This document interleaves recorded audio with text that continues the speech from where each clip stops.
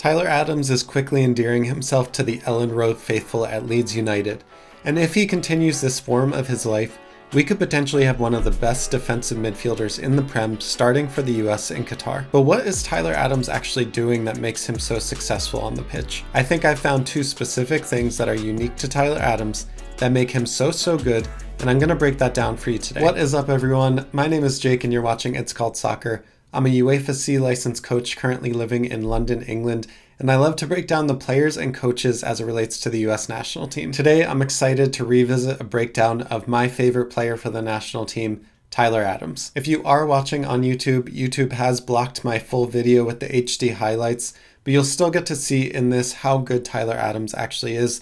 But if you do want to see the full video with the breakdown and the highlights, everything included, I put that on the It's Called Soccer Patreon. It's a great way to support me as a creator, and you can get exclusive benefits for as little as $2 a month. But alright, enough of that. Let's break down Tyler Adams and what makes him such a unique and special player. The first thing we have to talk about is a specific skill that Tyler Adams has, and the second is going to be what that translates to in the mindsets of his opponents on the pitch. Tyler Adams is a world-class denier of half turns. Have you ever noticed how good Tyler Adams is at anticipating what the second and third touches of the attacking player will be?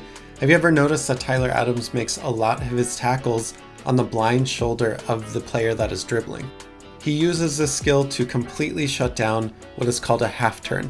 And a half turn is when a player, usually in the midfield, takes a second or third touch to adjust their body so they can progress the ball forward. Tyler Adams has a special ability, and I truly do mean special here, of anticipating what direction that touch will be from the opposing player and winning the ball back for his team. The real kicker here for players that are great in this area is that attacking the blind side takes the dribbling player by surprise and makes the dispossession easier. It's such an effective way of winning the ball because you're attacking the ball and the player from an area that they don't expect. Now you may say at this point, hey Jake, don't Premier League level players look over their shoulder before they receive the pass? And that may be true, but in these highlights you can see the speed at which Adams can close down spaces and angles and still take some of the best players by surprise. After Tyler Adams makes the first few tackles in a game, something starts to happen within the mindset of the opposition. And this brings us to the second thing I want to talk about with Tyler Adams, and it's a direct result of his denial of half turns and the amount of time that he allows ball carriers to have. Now imagine you're an opposing player for a moment and you receive the ball for the first or second time in the match, and Tyler Adams comes from your blind side and denies you the half turn, and he surprises you with his agility and speed. Then the next time you see him, you're facing up, you see him on the pitch, but he completely harasses you, he shuts you down, and he doesn't play defense passively. It takes all of your energy and effort to get past him, and even when you do, maybe you just want to throw in at best. What do you think goes through the mindset of these opposing players throughout the match? Tyler Adams puts opposing players on edge and crushes their confidence. The next time they receive the ball with their back towards goal, they'll be worried if Adams is right behind them, even if he's not. The next time they're face up and see Adams coming to defend them, they'll just pass it backwards because they know how much effort they need to go through to get past him.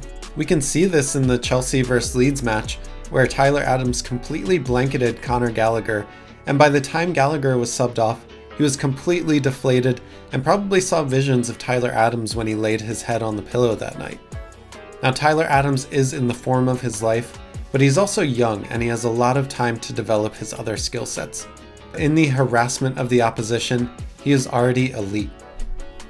Thanks so much for watching this video, everyone. If you enjoyed the video and learned something new, make sure to subscribe so that we can fill out even bigger stadiums with the It's Called Soccer subscriber base. Right now, with 5,500 subscribers, we're selling out the Chai Memorial Stadium that hosts the Chattanooga Red Wolves. But I want our community to do better. I want our community to sell out bigger and bigger stadiums.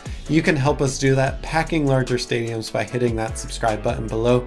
Thanks so much for watching. Hope you learned something new, and I'll see you next time on It's Called Soccer. Peace.